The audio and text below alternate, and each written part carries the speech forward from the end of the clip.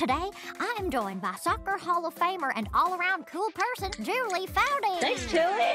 Julie, now I hear you had a nickname follow you throughout your career. Care to share? Loudy Foudy. I am known to get quite animated. You and me both.